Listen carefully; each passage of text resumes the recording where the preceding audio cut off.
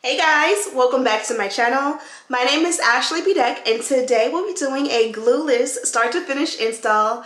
This one comes courtesy of Myfirstwig, and yes, when I say glueless, there's no confusion. This one is going to be 100% glueless. Now I did try a new, somewhat new, or maybe it's just new to me, method with the hairline. Now I did try a new method with this one with the mousse. It's kind of where you just take the mousse and you use that to kind of like melt the lace in while it's still glueless. It doesn't attach the lace at all. It just makes the hairline look a little bit more like cohesive with your skin and like it's bonded down. It's kind of like smoke and mirrors, or as you guys know, I love to call it a little bit of finesse. So you'll be able to like experiment with that technique with me today.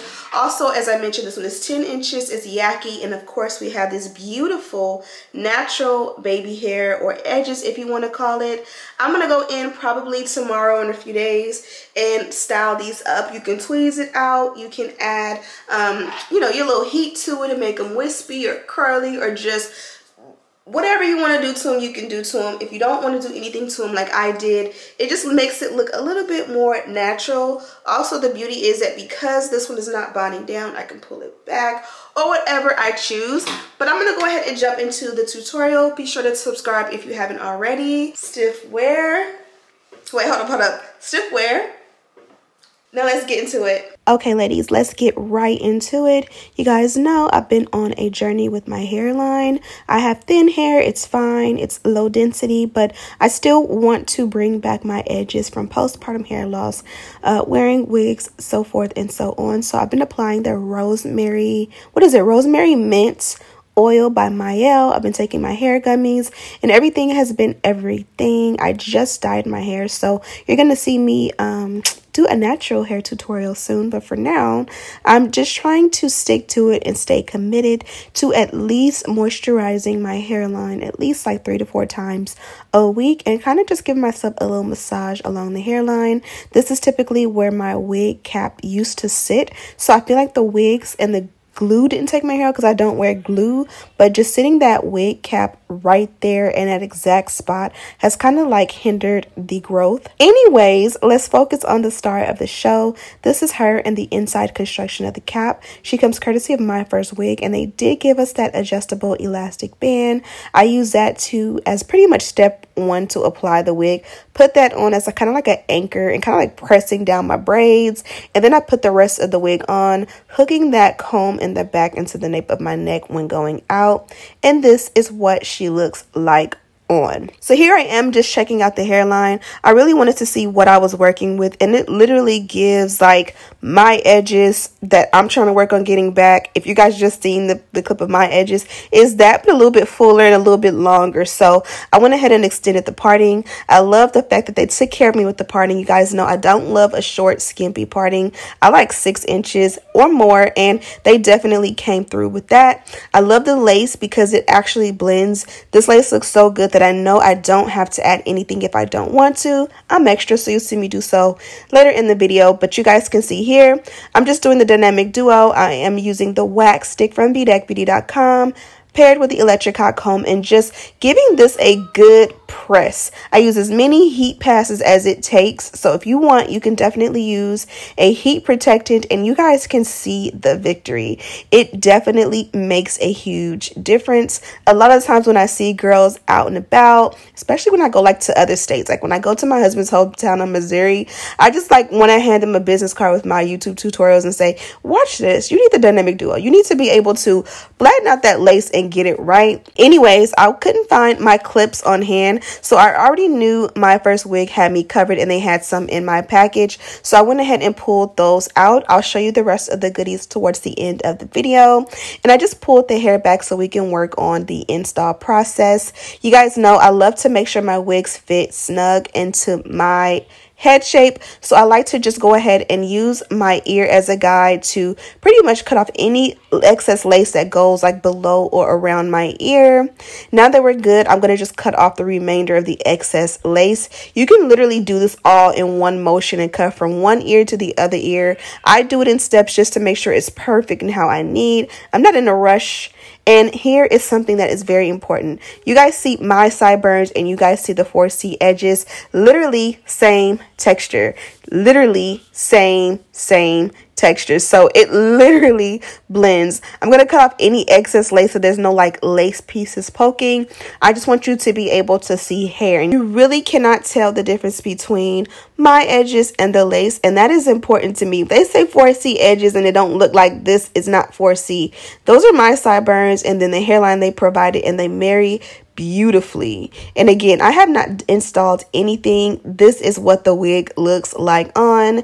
Here is a 360 view. I love the cut on this. It's very professional. It doesn't give like you took scissors and just went straight across. They definitely added some density in there and some dimension in there, so when you bump it, it's gonna look so bomb, and I'm gonna do that in just a moment. Here I'm just showing you guys, we're not bonding it down. I was kind of deciding, like, do I need to bond it down or no, and I decided not to. So you guys see here, I just added the concealer. You guys know Fenty in the color 420 is my favorite.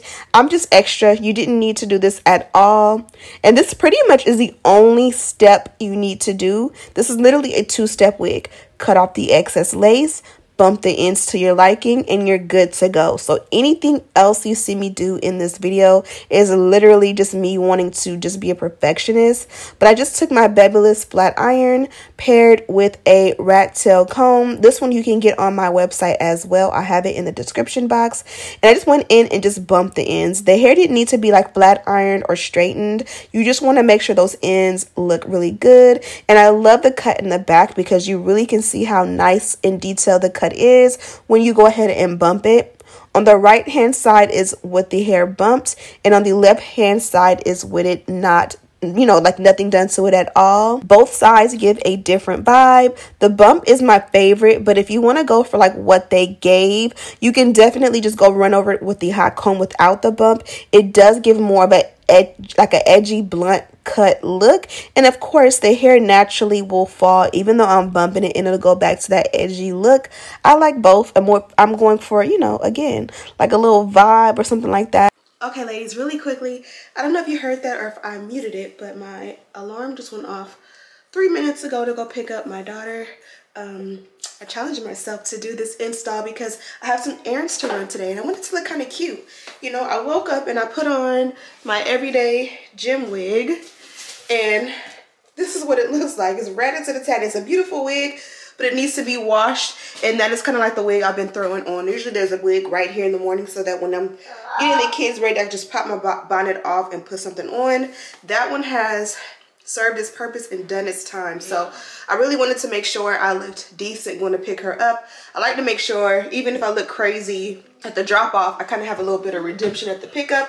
And stiff wear. This bob is absolutely gorgeous. I just wanted to show you in case my kids terrorized me today. Okay, so now we are back and the kids definitely terrorized me.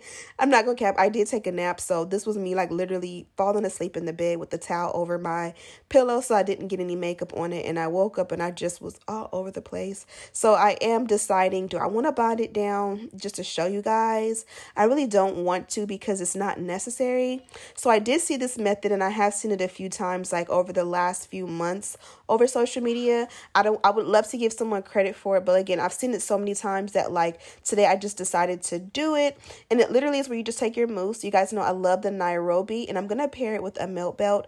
I had pulled a fresh one from inventory, but then I got like frugal and was like, why use a fresh one when the one I already have still is in excellent condition? And I just applied that on top. Now the mousse, to my understanding, is alcohol based, but there is no adhesive to it, so it's not gonna make it sticky. Even like since I've done this a few days ago, it didn't make it bond down. It didn't make it like sticky or anything like that. It just makes it like blend, if you will, with your hairline and just melt in. I left it on for about 10 minutes. And again, it looks and it gives the illusion that the wig is bonded down and melted. A lot of the times with my wigs, I really don't feel the need to bond the wig down, but I just want to do it because it makes the wig look a lot more like melted, especially when dealing with baby hair. And this kind of cancels out that step where you don't have to bond it down to get the melted look. Here is a close-up of the hairline as well as the edges. Again, you can go in and like press them out. You can form natural baby hair with them. This is what it looks like pulled back. I can definitely trim them shorter. That's the one critique I can say. But I wanted it to keep it natural just so that, you know, when I'm out and about, it just looks like I went to the gym, got a little flustered. But, you know, it's mine. So I love this wig. There is a direct link in the description box. Let me know what you guys think of her. Okay, ladies, I'm going to make it short and sweet. I'm a little long-winded, so I'm going to try to keep it cute with you guys today. I love this one, and the bonus on this one is that it is 100% glueless. Now, sometimes companies, including Myfirstwig, will say like, hey, can you, do the install without gluing it down? This is a glueless wig. We want to make sure we capture that point. But today they didn't even require me to do a glueless install, and it ended up being a glueless install just because it fits amazing. I don't need to bond this down. I'm not going to waste my time. I'm not going to add an extra step. Now, the only thing I will say is I haven't decided if I wanted to actually style this baby hair. You guys know the curly edges is a thing, and I'm here for it. But a lot of the times, like, the hair will come in a curly edge, and I want to manipulate it to either like swoop into baby hair, or I want to like relax it with the hot comb and, make swoops, or just send it back into the rest of the hair. Today I kind of just want to leave it as is. I'm not sure if I want to change it later. Like, sometimes you'll see your pictures and be like, okay, I can change it. But for right now, I think we're good. If I do change it, maybe I'll come back and insert a clip. But this one did come from Myfirstwig. You guys already know we are locked in forever. I love me some Myfirstwig, and this is the packaging as always. Inside there's this beautiful dust bag, and of course this is where my beautiful unit was housed. Beneath that were a few more goodies. You guys may have seen this mid-tutorial. I always have my little, what are they, duckbill clips, my little alligator clips, my dolphin clips, whatever you guys call them. But for some reason it seems like, I guess because I be actually wearing them in my hair, I always have at least 2 of those clips like in my filming stuff. And lately, every time I come back, I either have 1 or I have none. And I know it's not my kids, it's just me. I'm always grabbing those for like Pilates and boxing, and they end up in my car, in my purse, or just like in the wig, and the wig is like put away. So I did pull this out, and this came in perfect handy, perfect clutch. It is a like reusable cute little pouch, and it's double-sided, and it just says their logo on it. On one side it has a pretty little stripes, and on this side it's no stripes, so that's super cute. And inside was this cute little rat tail comb, and it does say Myfirstwig on it, and it does Myfirstwig on it. And then they gave 2 of those clips. I knew when I ran out, I was like, I can count on them to give me 2, so that came in handy for the install process. And then also they gave me these goodies here. This is the OG classic. This is their flyaway tamer. Now you guys see me use the edge control for my line, but this is great. So if you don't have mine and you purchase this wig or any wig from their company, you can definitely add this onto your purchase, and yeah, it's amazing. And then also this here is a wig and knot healer, and this basically is no bleaching needed. So I need to actually leave this on my stand. You guys know I typically will use a concealer, but this here is pretty much a product, and it does have their logo and their brand. It says Myfirstwig on it, but it's a product basically I can use with my concealer brush and put into the parting how I did today. But anyways, I'm gonna go ahead and let you guys go. Be sure to check out Myfirstwig. Direct link to this wig is in the description box, as well as lists and links of everything we used to complete this look. I'm apologizing in advance for my voice. I am getting rid of or getting over a cold from last Wednesday, and like this last little bit of the cough and like the congested sound just will not go away. I'm no longer sick. I don't have a runny nose, but it's just like, it just still sounds like I'm sick. It's just this new strand of just getting sick. It's just different than back in the day. But anyways, thank you guys so much for watching. Don't forget to subscribe, like this video, and share with your friends. And as always, I'll see you in the next one. Smooches.